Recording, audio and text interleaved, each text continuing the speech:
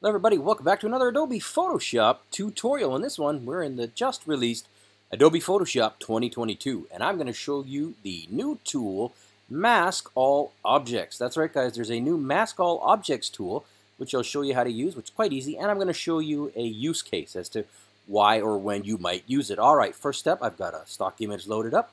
Nice and simple. The next step, go up to the top, hit Layer, and then click on Mask All Objects. Now this could take a few seconds if you have an older computer or if you've got a very complicated image. This image isn't too bad. I think it's going to separate it into the 4 or 5 objects in total.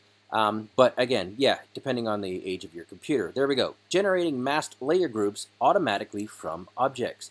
That's what it's doing, and it's going to do a good job. Just watch.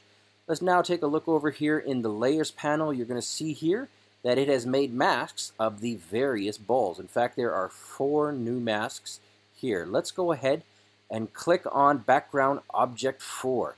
Now, that is this ball right here. So we've left-clicked on the mask, and now I'm going to go ahead and just make a change to it. So I'm going to go up to the adjustment, and just to show you, let's say we want to make it a little darker and a little bit more salient or sticking out, so to speak, a feature ball.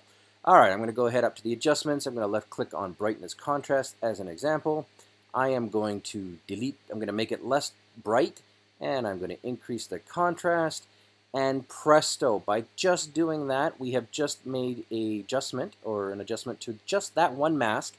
And by doing that, again, we just create a whole bunch of masks. You select the one you want to operate on or work on, and that's it. And it's an amazing new feature. Anyways, there it is, guys. Layer. Remember to go to Layer, Mask All Objects. Thanks for watching. Ton more stuff coming up. Stay tuned.